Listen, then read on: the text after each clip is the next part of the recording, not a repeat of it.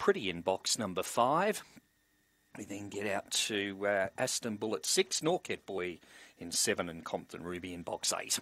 They're all locked away now. This is the 8th event here at Mount Gambier. They're set for a start. Ready.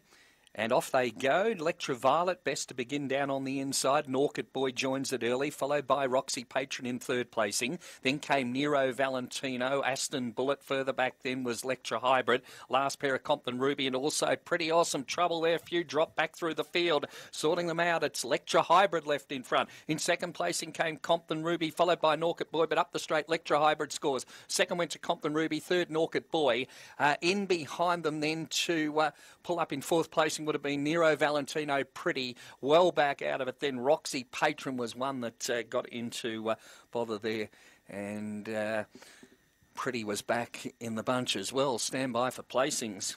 Race of changes coming off the back. I was just looking back in the field, and then I saw a couple go backwards there, so plenty happening in that run, but when that all happened, Electra Hybrid was left clear in front and has scored over Compton Ruby and Norket Boy. 23 and 56 was the race time recorded.